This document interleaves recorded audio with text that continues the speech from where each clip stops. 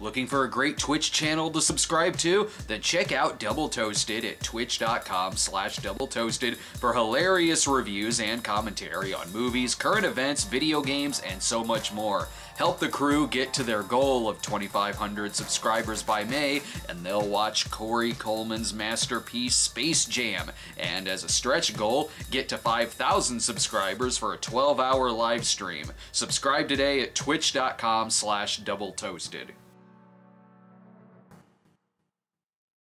Well, it appears dreams do come true for everyone who voted in this week's episode poll, wanting me to review the 1979 forgotten melodrama Dreamer. See? A whopping 38%. Yeah, everyone was dying to see me talk about this movie, bask in the sentiment of, oh god, it's winning. Although there was a little bit of strategy on display in the voting here. Such as, I ain't voting for a horror movie in January. Having seen The Grudge, Underwater, and The Turning, I agree. Now this person knows how to protest vote. I voted for The Omen, not because I wanted to win, but because I don't want Dreamer to win. So good on him for voting for the movie that was coming in second. But the dream was still alive in the voting city as the prayers of "Please Dreamer, we believe in you" were answered. But not for the one asking, am I the only one who wants prom night? No, 20% wanted prom night, more than the 11% who wanted The Brood. No one wanted me to watch that, I guess. I would say congratulations to the winners who voted for Dreamer, but we are not winners here. No one wins with the movie Dreamer. We are all losers. If you're expecting me to unearth the magic of Diane Wiest blowing herself up, or Karen Allen seduced by a French stalker, well, keep those dreams alive because, oh my god, I hate myself for unearthing this movie. The poster suggests a far better movie, probably because it looks like Dennis and Dee Reynolds decided to make an incestuous bowling movie on It's Always Sunny. Why read the tagline when the trailer can just tell you? A man dreams of winning, a woman dreams of loving, a dreamer dreams of both. Dreamer, rated PG. Haha, congratulations, Mom and Dad, it's a Dreamer! I'm not far off because Tim Matheson's name in the movie is actually Dreamer. The movie Dreamer is the result of post-Rocky inspirational dreamsploitation knockoffs, right down to actually getting Bill Conti to do the soundtrack for this one too. It's the story of Dreamer, a dreamer who dreams of bowling. That's it. I just told you the whole damn movie! The film was directed by Noel Nosek, who would later direct one of the Twister knockoffs, Tornado. It was also the only writing credit for co-writer James Proctor, but the other writer, Larry Bischoff, had a hand in Denver the Last Dinosaur, and exploitation fans may recognize his 1972 crazed Vietnam vet hitchhiker stalks hippie girls movie Hot Summer Week, aka Girls on the Road. I'll take my chances with the highway serial killer. Anything is more exciting than Dreamer. The movie opens like I'm watching a prototype of Cheers set in a bowling alley. Where everybody knows your name. Witness the history of getting shit-faced drunk and knocking over things with bowling balls. Yes, here's a group that definitely looks like they want to be lugging around heavy balls. Wait, this is where Pablo Cruz's Reach for the Top comes from? Haha, I don't know what that is. But let's remember the first brave man who realized you could just walk up to the pins and kick them over. What, no shots of the kids in the arcade playing the Terminator 2 pinball machine? Guess we're in the movie now. He's been stuck in there for weeks. I can tell this is gonna be really exciting. I could be watching The Brood! What a thrilling looking bowling alley. I'm yearning for someone to get their dick stuck in a bowling ball like in Screwballs. In case you didn't know this was the 50s.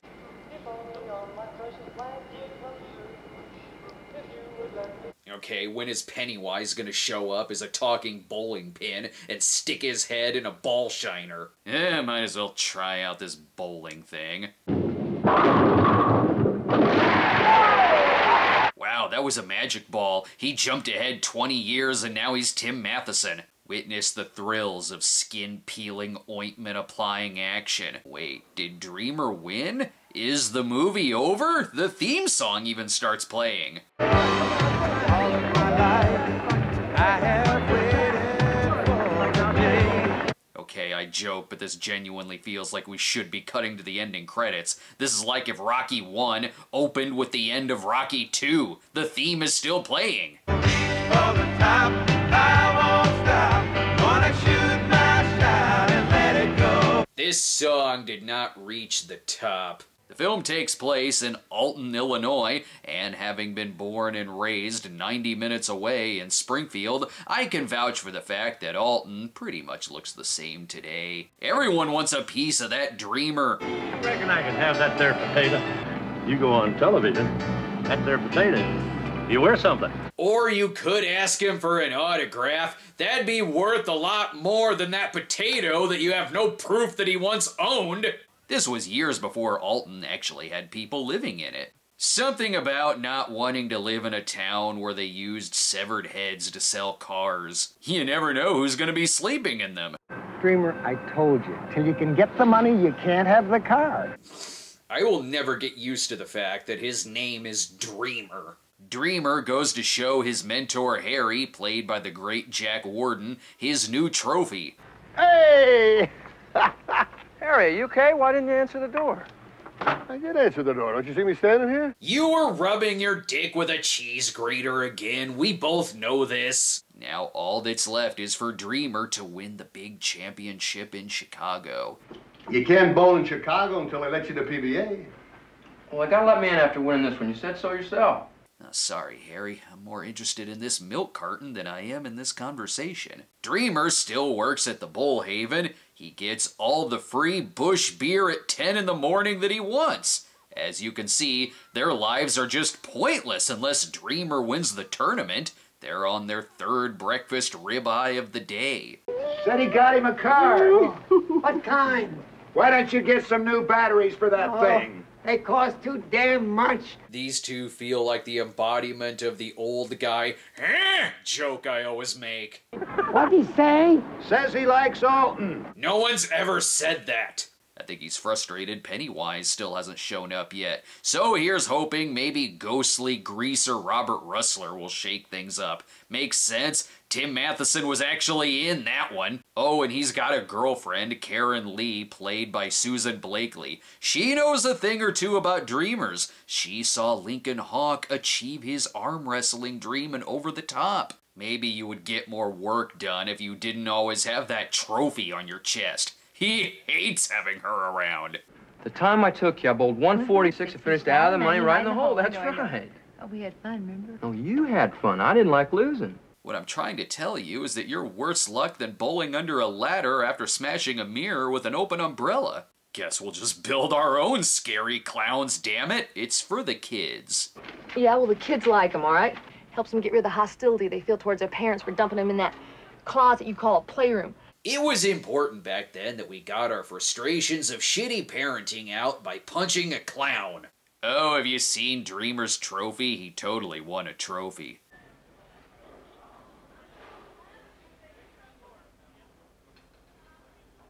Well, that trophy's going up his ass. Sorry, Harry. I've cleaned this 20 times and it still stinks.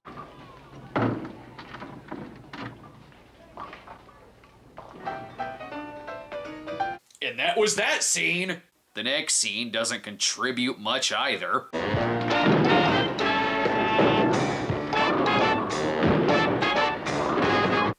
That's definitely some time filler, much like actual bowling. Sure, we could be spending time with Dreamer and his girlfriend's grandmother.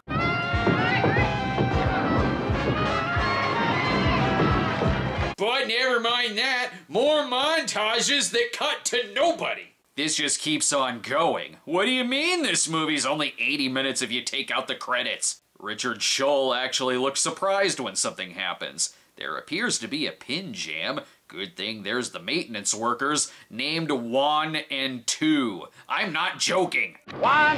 No, amigo. This is 2. I get 1.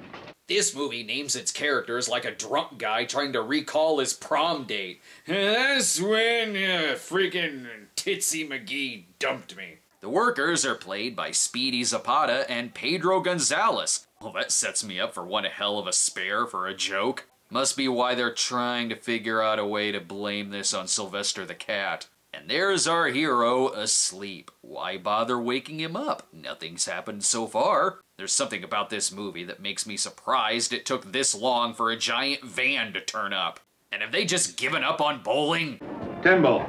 Oh, hey, that's a bad shot, guy. Man, no way you gonna slip out of that eight. If I wanted to watch someone shoot pool, I'd watch The Hustler. In fact, I wish I was watching The Hustler. Too bad I'm stuck with Dreamer. Am I in another movie now? You wanna get nasty going over there and pump beer? It's 5-0. Okay, 5.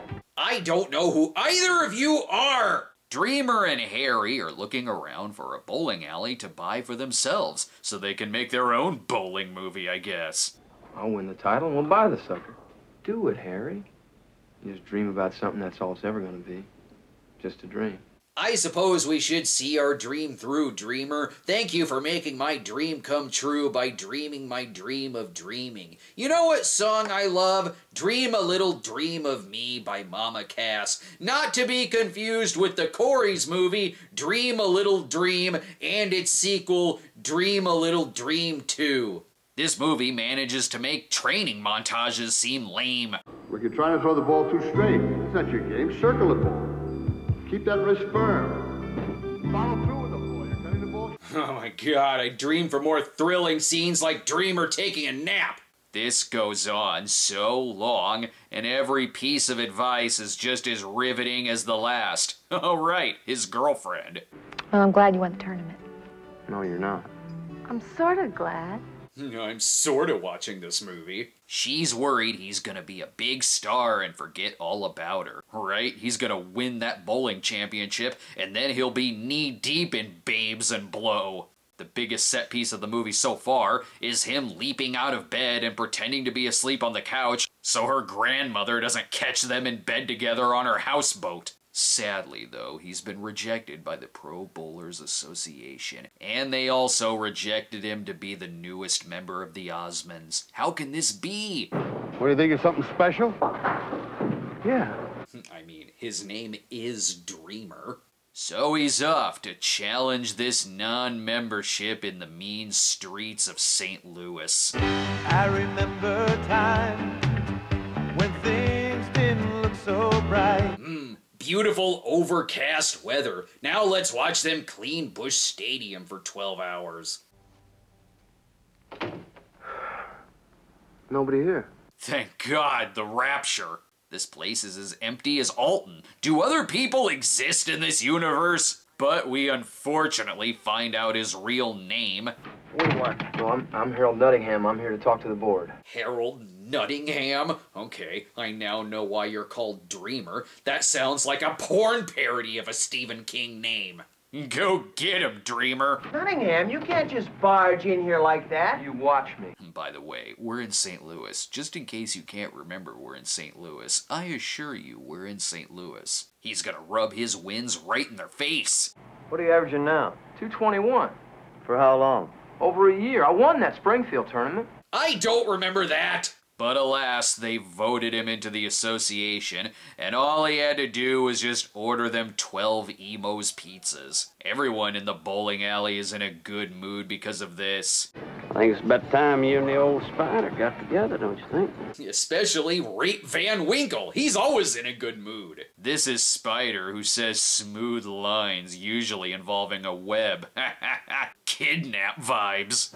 Okay, Romeo, leave the lady alone. I'm telling you, Captain, I think you're a little sore since I waxed your tugboat over here at the pool table. I'm sorry, did you two bang?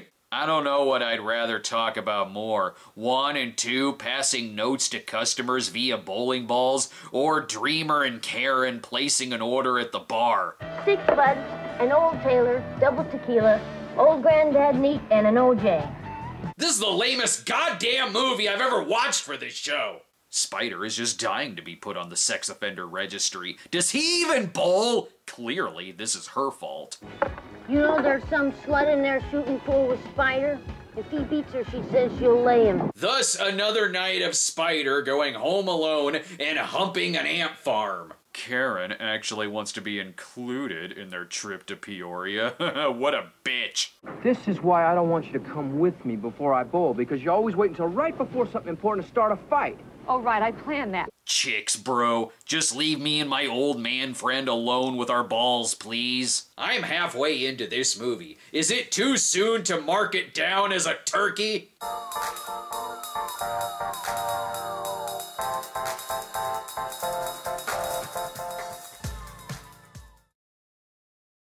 Now that we're back, I feel like I should fill you in on what you missed. And what you missed is chicks, bro! Women, I mean, sometimes they don't understand anything. Well, I, for one, don't understand why there's a giant Hostess cupcake on the wall. Behold my new invention, Dreamer. I've shrunken the earth. This is way more important than Karen. Use this as your new ball. Karen is so pissed off at Dreamer, she wants to kick him out of her grandma's houseboat. Karen, leave. Grandma, I don't want to talk about it, please. Just go back to bed. Yeah, I bet this fight is gonna be bloodier than the bowling alley climax in Alien 2 on Earth. Or maybe it will be, because of course Spider just randomly barges in. That's what the spider was born for, to help a lady in distress. Damn it, just get it out of here, Delbert. And stop sexually assaulting me. This guy seems to be a holdover from the writer's hippie serial killer movie. Dreamer really stepped in at this time with his shitty priorities. But I'm not going to compete with Bowling and Harry. Who do you think you are, anyway? Treating me like I'm second. I'm not second to anybody or anything. Honey, please, you're third next to Bowling and Harry. Harry will always be number one. Not only does he leave, but he takes the vacuum cleaners and the rapist with him. And it's asking him to move his car that makes things escalate quickly. All right.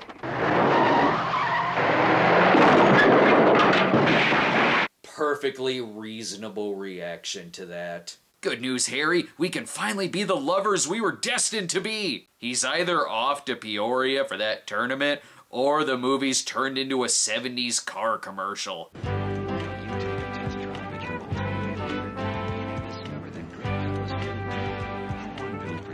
Lamest Super Bowl ad ever. Oh no, perhaps you shouldn't have crashed it into that other car. Come to think of it, that was really stupid of you. This feels like if you slightly pan over, I'm gonna see Bat Pussy hopping along the highway. He's hitchhiking to the tournament, so I'll just let the narration speak, because God forbid actually showing the truck driver. Mayday, Mayday, this is the Black Old Kid.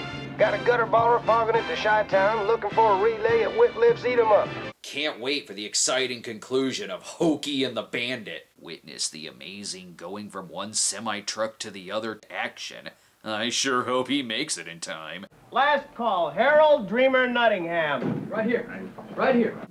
I will never get used to that being his real name. You'd better get your ball checked and weighed. My ears do perk up a little because I hear a familiar location.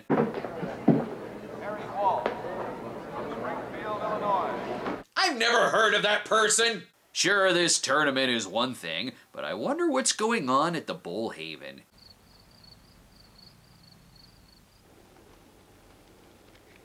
Nothing. Nothing is going on at the Bowl Haven! And when the hell is Bill Murray's hair gonna get all crazy? Maybe I would rather be at the Bowl Haven. At least we get some passion here. Look, you're the one who threw him out, remember? So don't talk to me about love. He can be great, really great.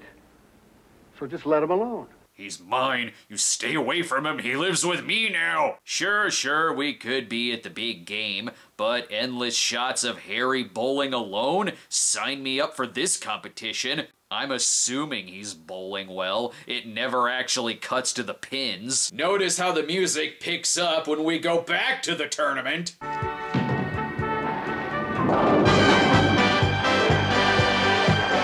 And then it dies down when we leave the tournament.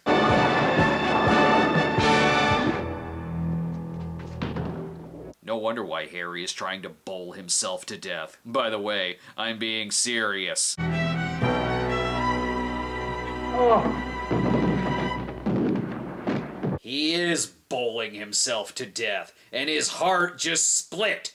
Just stay with Harry. We don't need to cut to things like Dreamer winning the tournament, largely because this scene was already spoiled for us in the trailer. Must be why no one is acting surprised. Hey, I won!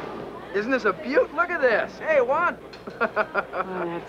No one cares anymore, Dreamer. Where's Harry? He's in the hospital. Oh, and Harry's heart is in the gutter. We did what we could for Harry. We even replaced his heart with a dirty rag used to clean out the finger holes. There's just enough time to say goodbye to Harry. Hey, Harry, I'd like to see the manager stick this one up his ass. Well, they're at a cemetery now, so I guess that means Harry is dead. And now Karen makes Dreamer feel bad for not also going to see Saul while he was in the hospital. Because fuck Saul and double fuck Harry. Take down all his pictures. We want no memories of Harry here. Throw these old headshots in the fire too while you're at it. But it's when he gets Harry's magic dream ball that Dreamer realizes he should go bowling. Boy, Dreamer sure looks great today, doesn't he? Sure does. And what a sweet ass. Oh, thanks for taking me back. Sorry for the whole car thing. Now we're off to the Grand Championship. Guess that's not what this was. He's got to make a quick stop to the Alton Parade, though, to ruin that shit. I'm just glad Spider settled down. He's down to only 4 assaults a week. Now the Jesus is the biggest pederast in the alley. I know the music here is telling me that I should be thrilled. But I still don't see Bill Murray in his crazy bowling hair. Ah, good. The running commentary should pick things up. He's trying to bring a new dimension to the sport, and I think he probably will. They'll remember his style, and they'll remember that white satin shirt. No, they won't. This movie needs to grow up. It looks like a good stroke. Hardly. After 100 porno spoofs, I know a good stroke when I see it. This movie has so little faith in its climax that it has to cut to a random scene with the cops. The car registered in his name is blocking a navigable waterway. You want him? There he is. That's Dreamer. He's on TV. That was necessary. Woohoo, nail-biting action. The anxiety of the situation has caused him some big trouble, but he can still make this. Oh yeah, I'm having such anxiety right now. I haven't been this anxious since I woke up to get a drink of water and then went back to bed. This is like watching home movies of someone's bowling league, or the B-roll footage on a local news program about new shoes at the bowling alley. This doesn't even look like it should be the movie. It looks like it should be the auditions for the movie. Don't worry, they try to add stakes. That 10 pin's off its spot. Could I have a re-rack, please? Let me check. And Dreamer really looks upset. That'll make the shot more difficult. Oh my god, that's crazy. Well, this will make the strike hard. If you're wondering if he wins...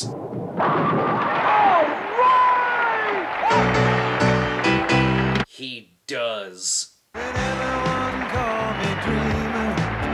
I didn't let 'em slow me down. And I still feel like I lost.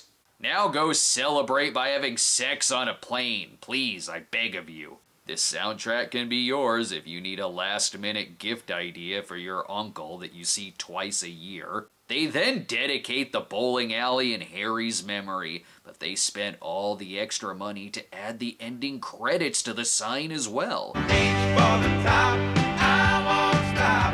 Gonna shoot my shot and let it go. So that means it's over. Oh my god! Not only was this movie lame, it's not even the lame plot from the description.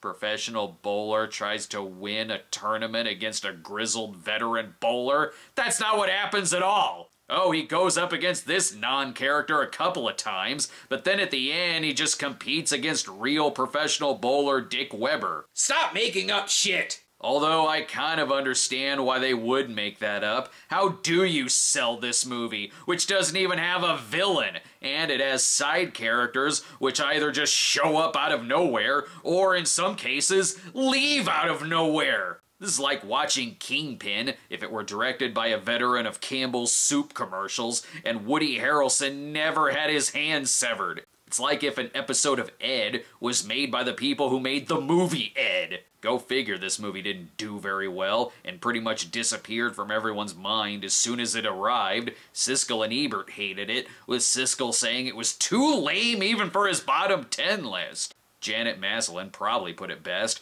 when she said, "I'm not sure if I've ever seen a movie that was supposed to tell a story and managed to be as uneventful as Dreamer." Good lord, does the next sacrificial pole melodrama have a lot of lameness to live up to. I'm looking right at you, Soup for one. If it weren't enough that I'm eating soup alone, how did I end up on this bed in the middle of the water? Huh, talk about sleepwalking. My life is crazy. Now if you'll excuse me, I'm gonna go kick a bowling ball because at least when it shatters my foot, I'll actually feel something.